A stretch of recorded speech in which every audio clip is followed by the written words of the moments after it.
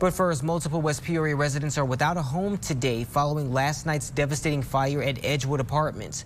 Multiple agencies responded around 10:30 p.m. and it took several hours to put the blaze out. The fire started on the left end of the building and the third floor is completely destroyed, but thankfully everyone made it out of the building. However, four people, 2 adults and 2 children were taken to the hospital with smoke inhalation. West Peoria fire crews came back this morning to deal with lingering smoke.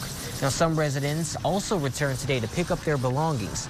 The Red Cross is assisting 10 people with food, clothing, and medical supplies. So that can include things such as something to eat, providing some financial assistance to help with a temporary place to stay. On top of that, mental health services are available as needed, and our teams will be there moving forward.